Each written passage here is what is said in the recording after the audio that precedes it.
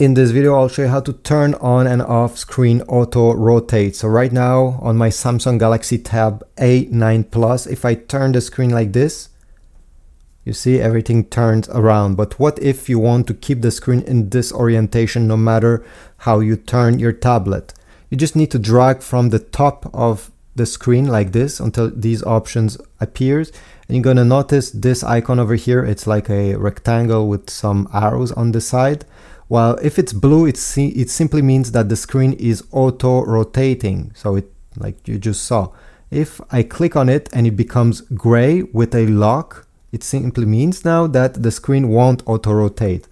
See, no matter which direction, nothing changes. So if you want to use the tablet on in your bed, and let's say your head is on the side, you don't want the screen to rotate, so you're gonna keep it like that. And to enable back, you just have to drag like that, tap on this icon, that is, the tablet, a rectangle with a lock, and it will become blue like that, and now it rotates the way you want. And by the way, you can keep this lock in horizontal mode as well. So if you want to lock your screen in this position, do the same thing, and now it's locked like this, and even if I put it vertical, nothing is happening. It will always stay like that. And even if you open apps, the apps will always open into horizontal mode.